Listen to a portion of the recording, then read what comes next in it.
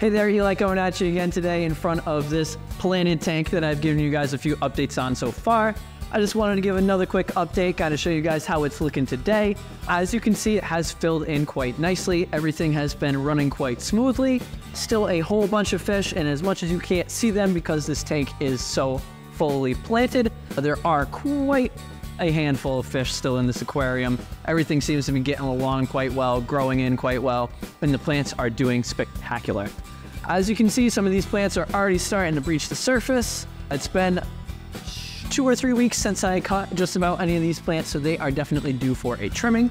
I just wanted to give you guys a little bit of a close-up today of some plant trimmings and kind of talk to you a little bit about trimming plants. So one of the important things to keep in mind once your planted aquarium does start to fill in is, as much as it looks really nice once it starts to get nice and bushy and all of your plants start to crowd each other out, it is really important to thin those plants out pretty regularly. On a CO2 injected aquarium, usually you're able to trim a lot of your stem plants every week or every other week just because they do grow so fast.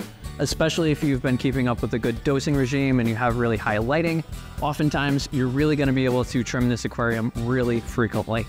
If you do not keep up with those frequent trimmings, a lot of times you will run the risk of shading some of your lower plants out or shading the bases and stems of those taller plants out, which just causes them to get a little bit rattier in appearance and might cause them to get a little bit frail and brittle over time. So it's definitely important to keep in mind those routine maintenance, that routine trimming of this aquarium is going to be important in making sure you maintain a really healthy planted ecosystem down the road. But one of the best parts about those routine maintenance trims is that you are certainly able to do whatever you desire with those trimmings. If those plants are nice and healthy, a lot of times you can trade those trimmings with friends.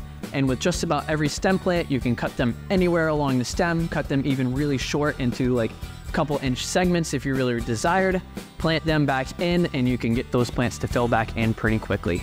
So for the sake of filling in some empty spaces, like every time I've trimmed this tank recently, I have taken those trimmings and planted them right back into the tank to kind of afford some extra space for a lot of these plants. And as you can see, they have filled in quite nicely. But if you don't have room for those plant trimmings, oftentimes trading with friends is a great way to kind of diversify the trimmings that you have in your aquarium, and just a really easy way to get rid of those trimmings.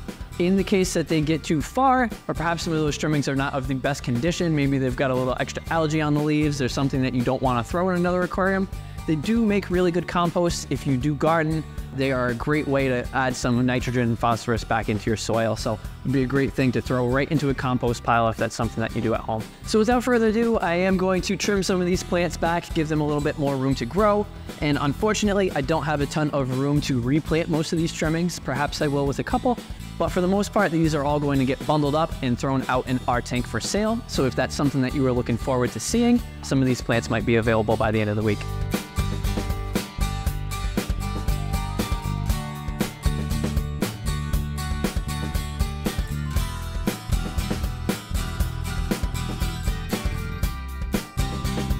Hope you guys enjoyed watching me trim the tank back. I'm gonna go now and plant those in our tank for sale. So if you guys are looking for some fresh trimmings, there should be some new stuff just within a day or two. As always, thank you guys for tuning in. Please let me know if you have comments, questions, maybe suggestions in the comment section below. Keep it fishy.